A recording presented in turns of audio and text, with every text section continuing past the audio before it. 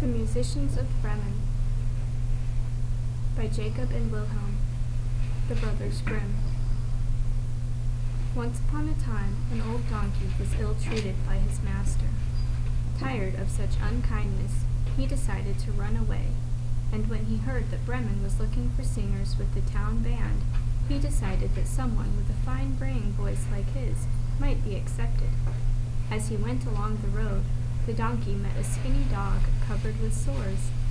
"Come with me. If you have a good bark, you'll find a job with the band too. Just wait and see." A little later, a stray cat, no longer able to catch mice, joined them, and the trio trotted hopefully on towards the town. As they passed a farmyard, they stopped to admire an elderly rooster who, with outstretched wings, was crowing to the skies. "You sing well," they told him. "What are you so happy about?" "Happy?" muttered the rooster with tears in his eyes. "They want to put me in the pot and make broth of me.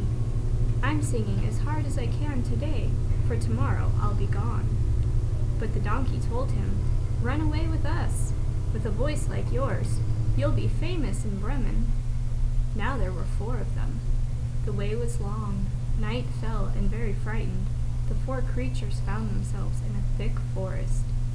They scarcely knew whether to press on or to hide in some caves and rest. Suddenly, in the distance, they saw a light amongst the trees. It came from a little cottage, and they crept up to the window. The donkey placed his front hooves on the window ledge.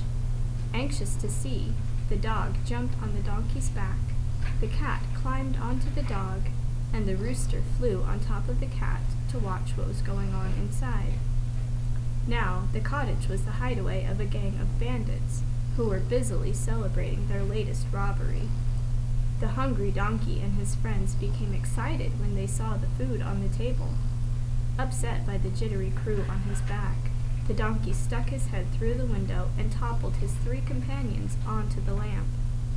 The light went out, and the room rang with the braying of the donkey, who had cut his nose on the glass, the barking of the dog, and the snarling of the cat. The rooster screeched along with the others. Taken completely by surprise, the terrified bandits fled screaming, "The devil! The devil!" and their abandoned meal ended up in the 4 friends' stomachs. Later, however, just as the donkey and his companions were dropping off to sleep, one of the bandits crept back into the now quiet house and went in to find out what had taken place.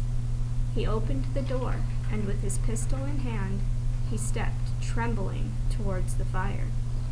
However, mistaking the glow of the cat's eyes for burning coals, he thrust a candle between them, and instantly the furious cat sank its claws into the bandit's face. The man fell backwards onto the dog, dropping his gun, which went off, and the animal's sharp teeth sank into his leg. When the donkey saw the bandit's figure at the door, he gave a tremendous kick, sending the man flying right through the doorway. The rooster greeted this feat with a grim crowing sound. "Run!" screamed the bandit. "Run! A horrible witch is in there, scratched my face, a demon bit me on the leg, and a monster beat me with a stick, and—" But the other bandits were no longer listening, for they had taken to their heels and fled. And so the donkey, the dog, the cat, and the rooster took over the house without any trouble, and, with the booty left behind by the bandits, always had food on the table, and lived happy and contented for many years. The end.